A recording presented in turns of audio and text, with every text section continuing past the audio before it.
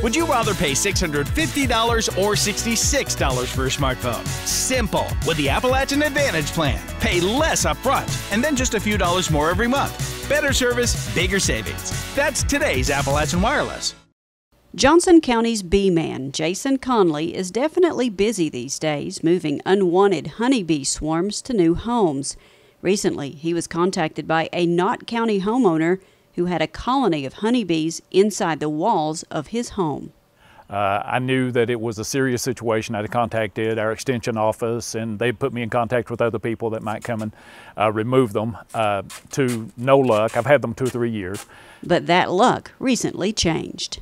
And heard about Jason and gave him a call, and he was, yes, be right there. Luckily, Randy Thompson knew enough about honeybees to know not to call an exterminator. And my grandfather and my father, they farmed bees all their lives. And so they were special to me, and I knew in my heart I didn't want to kill them.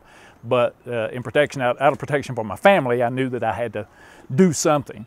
So Monday morning, Jason got his first look at the colony of honeybees that had to be moved. It ain't something that's going to take me 20 minutes. I'm going to be here probably 6 or 8 hours today. You told me you was going to be here a while, so. We are getting ready to go into this man's home, the side of his home. We're going to remove a colony. It's been here for several years. And by what I've seen so far, it's going to be a massive one.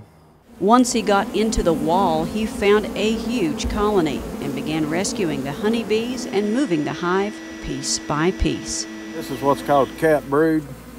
That's new bees that's going to be hatching off in about 21 days. This is what's called larvae. They're actually turning into a bee at this moment. When I reestablish this colony, I'll actually take pieces of that brood and stuff that's undamaged, and I'll put it in frames, and we'll put that in their hive, and it just gives them a sense of where they're at, and they're back home. They're in a safer place. There's nothing goes to waste in any of these removals. There's a use for every bit of it. At the end of the day, nearly 7.5 pounds of bees were relocated and ultimately saved. There's a brand new hive with their names already on it.